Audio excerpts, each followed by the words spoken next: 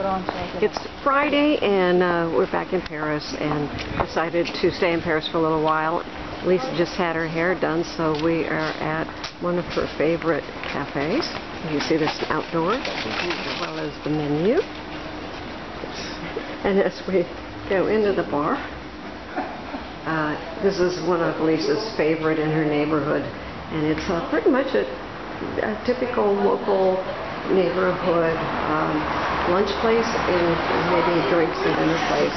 Lisa and I finished lunch, and then we did the laundromat and getting the nails done, and now we're here for dinner. And there's some really beautiful government buildings and the big parkway, and you can even see the Eiffel Tower right there, which is very close to where we're going to walk and go to dinner. And there's some other palaces that you'll see over here too. There's the Petit Palace and the larger palace. Well, we walked down the street towards the Eiffel Tower, 7th arrondissement, and this is our restaurant. So you can see the name of the restaurant.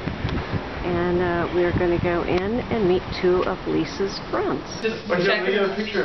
Oh, yeah. Here we are, all arriving. This is video.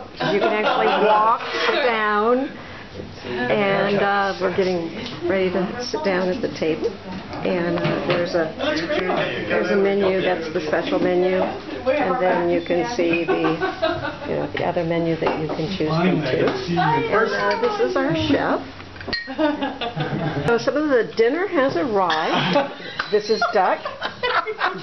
This is the crazy guy. That's going to be cute on the blog. And Mom's got some mushrooms. Yeah, we went to... so we've got our dinner. Yes, the chef is happy. And she delivered. We had fabulous meal. Desserts. Everybody's happy. It's at the end. And I think that we are all ready to go home for the evening. Thank you very much. Chef, good, Would you like to say anything? I'm very happy to see you again. Yes. And I'm so happy that it was good. Thank you. After dinner, we decided to come down the side streets, and you can see the Eiffel Tower here at the end. And just walk around and look at some of the shops and some of the bars and maybe get a chocolate dessert. So this is Tribeca, and it is again along the roads that we've been walking. And look at this. I mean, who says the economy is bad? It is just hopping down here. And of course it's in the middle of tourist season, but I don't think these are all tourists. The economy appears to be exactly the yuppie crowd in Paris, and the economy seems to be extremely healthy. And we're just walking down the street where there's lots of restaurants, and you can't even get a table at any of these restaurants. So we walked down enough of the streets that there we are. There's the Eiffel Tower, and it's absolutely magnificent to see. And always a thrill, no matter how many times you've been here.